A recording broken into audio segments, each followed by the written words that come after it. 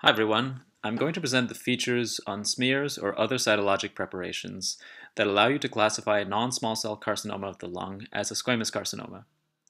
Current guidelines stemming from this paper recommend classification of all non-small cell carcinomas as squamous or adenocarcinoma because of differential response to therapy and different predictive testing. Ideally, we do this using the least amount of material possible, so we try to make morphologic classifications whenever we can.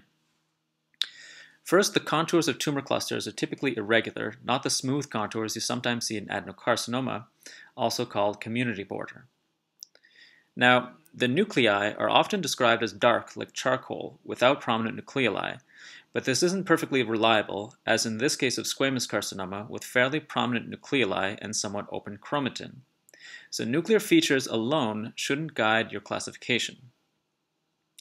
A reliable criterion is orangiophilia on Papanicolaou stain, which is nearly always evidence of keratinization. Make sure it's real orangiophilia, not the eosinophilia you often see in the middle of large groups, because the light green SF yellowish stain in Papanicolaou stain doesn't penetrate larger groups as well as the eosin does. Another reliable criterion is keratin whorls, which can be bigger or smaller, but are reliable evidence of keratinization just as much as orangiophilia is.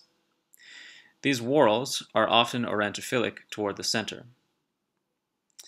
On Romanowski stains, like Diffquick or Giemsa, keratinization can also be seen in the form of cells with deep, bright blue cytoplasm described as robin's egg or baby blue, like two of the cells in the center here.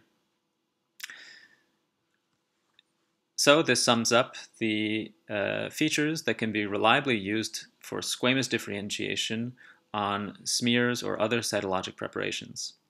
I hope you enjoyed this. Cheers!